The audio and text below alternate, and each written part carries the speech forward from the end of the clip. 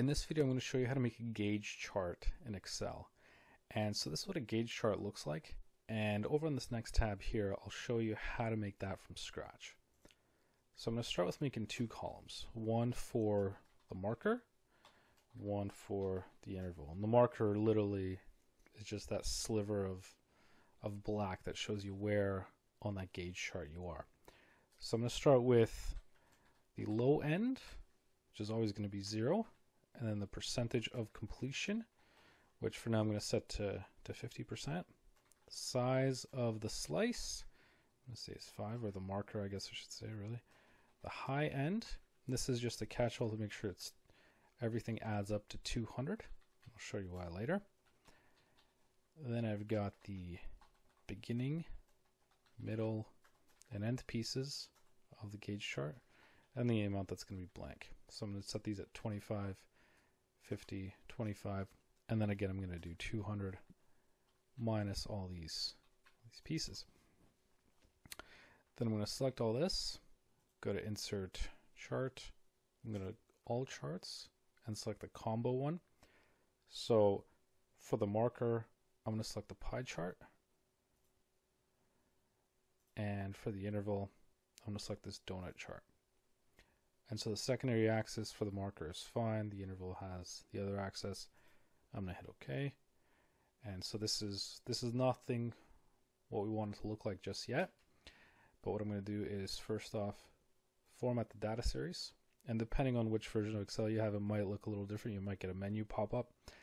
But what you're looking for is the angle of the first slice. So you want to change that from 0 to 270 and do that for both series. So I'll switch over to the interval here and angle of first slice to 270. And then what you'll notice now is instead of starting from here at 0 degrees, we moved it 90, 180 into the 270 mark here. And so that's key to making sure that the gauge chart starts where it's supposed to. Otherwise, it would look a little funny starting from here and going down here. The next step is really just changing the colors at this point. This is actually a bit of a tricky part because you've got two charts and one on top of the other. And so to figure out what piece you're selecting can be a little tricky. So what I always do is right click on here. And then what you want to do is you'll notice here it shows me what I've selected. And rather than trying to pick these precisely what I want, if you use Control left and right, you can move your way through the different pieces of the chart. So here I've selected a piece on the marker tab, and what I'm going to do is I'm just going to change the fill color to blank just to make sure I've got everything as blank that I don't need. So now I'm starting to see the donut chart show up there. Control right again gets me to this little gray sliver, and that's really my marker. So that one I'm going to set to black because that one I actually want to show up. And then the rest of it, this area here, I want to set this to blank again, no fill. And so now keep going to Control right. And so this initial piece, this is, I'd imagine, the 0 to 25% piece. And so this one, because this is nowhere near target, I'm going to put it as red, as in we're nowhere near our goal. This middle piece, I can use a light green, but obviously you can pick whatever sort of makes sense. And then the last piece, I'll put bright green to show that we're really right on target. And then lastly is this bottom piece, which is what I call the blank. And that's what I'm going to do is I'm going to set it to blank. And so right there, you've already kind of got the gauge chart that you're looking for. So you could really stop here and then do what you want from here. I'll just do a little bit more formatting just to show you to where I've at that chart that I showed you at the beginning. So I'm going to get rid of the title.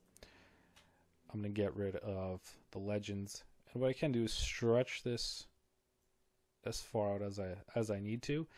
And so obviously it's not optimal because it takes up so much space, but what you can do is if I go under the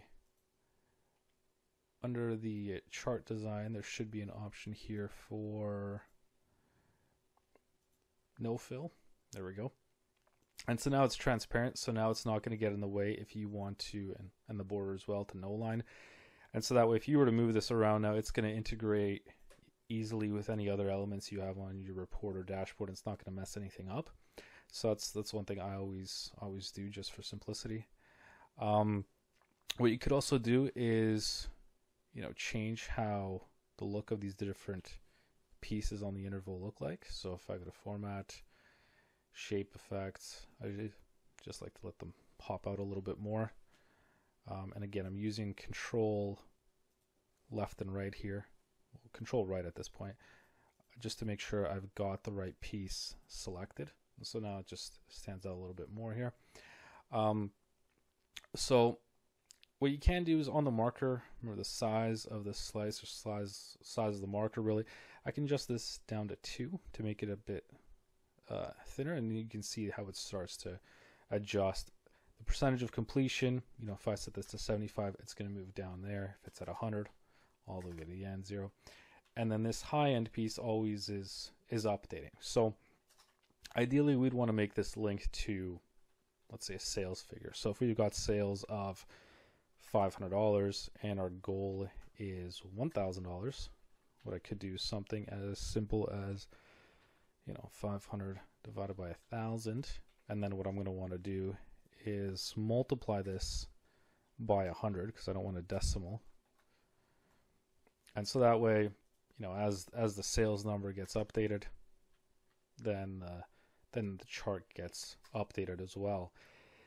And one other piece that I always like to do with gauge charts, just to add a little bit extra to them, is adding a text box in here.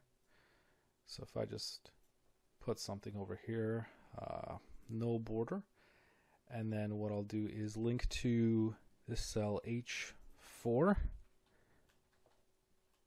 Right, and so just like that, I can have the number, the sales number, whatever I need on there.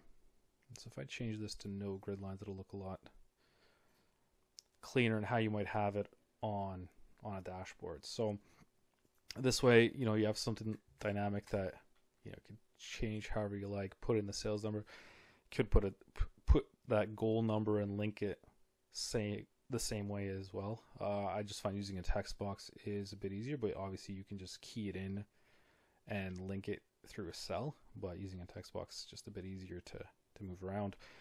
But other than that, that's in a nutshell how you do a gauge chart.